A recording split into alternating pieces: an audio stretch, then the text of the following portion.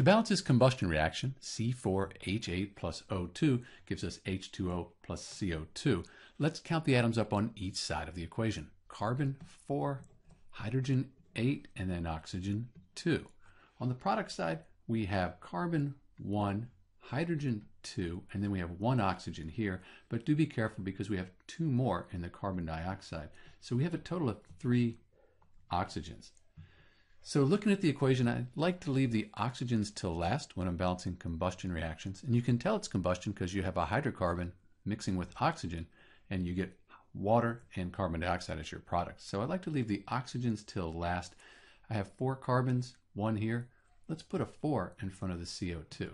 So I have 1 times 4. So now the carbons are balanced. Let's update the oxygens. I have the 1 oxygen here, plus I have the 2 times 4, that's 8. So I have 9 oxygens.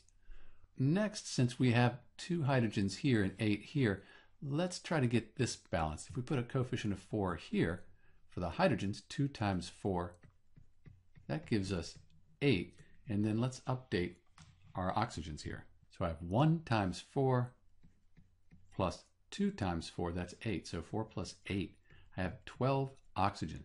That makes me happy because it's an even number. So 2 for the oxygens over here times something gives me 12. 2 times 6, that would equal 12. That would balance out the oxygens. So I have 6 as my coefficient here on the oxygen.